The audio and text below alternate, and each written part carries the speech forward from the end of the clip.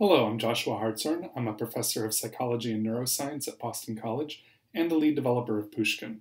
Pushkin is a software toolbox to help you make online laboratories like Games with Words, Test My Brain, Lab in the Wild, the Music Lab.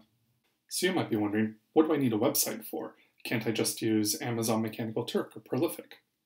The main issue is demographics. With Amazon or Prolific, you're restricted to maybe 10, 20,000 people, all adults, and mostly Americans. The most powerful thing about running your studies online is that in principle you can reach huge numbers of subjects of all ages from all around the world. Over half the world's population has internet access. And a number of studies have made really innovative use of this broad reach of the internet. And they pretty much all use their own websites or apps and not Amazon Mechanical Turk or Prolific. So what kinds of things do these websites tend to have? Well, here's my own gameswithwords.org, and you can see, of course, there's a list of quizzes, but also you can get findings from prior research that we conducted on the website. Also, there's an About page where you can learn more about us, the people behind it, our sources of funding. There's contact information. Some websites will show you the average amount of time it's taken someone to do each experiment or how many people have participated so far. Others have forums where subjects can talk with each other and actually, in a few cases, have made major scientific discoveries. And also, some will have the ability for subjects to log in. And you get a dashboard where you can see your prior participation, prior results in different experiments you participated in. These are, of course, ways of trying to promote engagement with the website, make things more interesting for subjects to participate. Now, I want to answer some other questions you may have, like how does Pushkin compare to some of these other things you've heard about, like JSPsych or Gorilla or Testable or Pavlovia? The short answer is that the other systems are meant for building individual experiments. And if you just want a standalone experiment for testing students from your study pool or workers on Amazon Mechanical Turk, you'll want to use one of those systems. Pushkin is for building that broader website, for including features like a forum or a subject login system or social media integration or an automatic email mailing system or personalized feedback for subjects, all the things that you see in online laboratories like Games with Words or Lab in the Wild. In fact, individual experiments in Pushkin are actually built with JSPsych, so if all you need is the experiment itself, JSPsych will work great.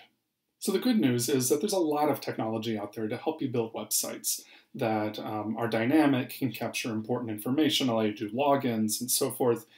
The bad news is there's a lot of technology out there for helping you build websites, and you actually have to figure out which technology you want to use and which pieces of technology do what. So to give you an example, a couple years ago, I was starting to redevelop Games with Words because the technology I had been using was becoming obsolete, not for the first time. And this is a general problem, of course, with running things online, is that technology changes. But anyway, I heard there were these new things out there called web frameworks. And there were a number of them, and the first thing I was going to do was pick one. Okay, so let's go online. What web framework should I use? Okay, 10 best web development frameworks. That's a little worrisome. There's 10. But I remember somebody told me that I really should use Ember, that Ember was a good one. So let's look at that one. Okay, so Ember, framework for ambitious web developers, that seems good. Okay, a lot of stuff here. All right, tutorial. Okay, long tutorial. So what does actually Ember do? Let's see if I can get just, I'm still not sure what a web framework is. Okay, we have a chart here. That's helpful. And so then you might read a little bit of this chart and keep going down, and eventually you're going to run into things like, templates. Ember uses the syntax of handlebars to describe, okay, so what's handlebars? Handlebars. Handlebars is largely compatible with mustache templates. All right, so mustache templates, what are those? Okay, let's go here. All right, a lot more I'm going to need to read. And that's pretty much par for the course. And this repeats over and over and over again because every modern website is based on a large number of different technologies. Just for the record, here are the ones that we use for Pushkin. Actually, these are not all the ones we use for Pushkin.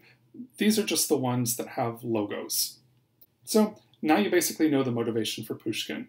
The goal of Pushkin is to abstract away from a lot of the details, the nitty-gritty of web development, so that you can concentrate on the science and not have to worry about, should I use Ember or React or Django? And suddenly, use React, it's definitely better. But this does not mean that it's a point-and-click system. I don't think that we're going to ever have a point-and-click system for sophisticated websites that do good cognitive science experiments, in the same way that we don't have point-and-click for fMRI.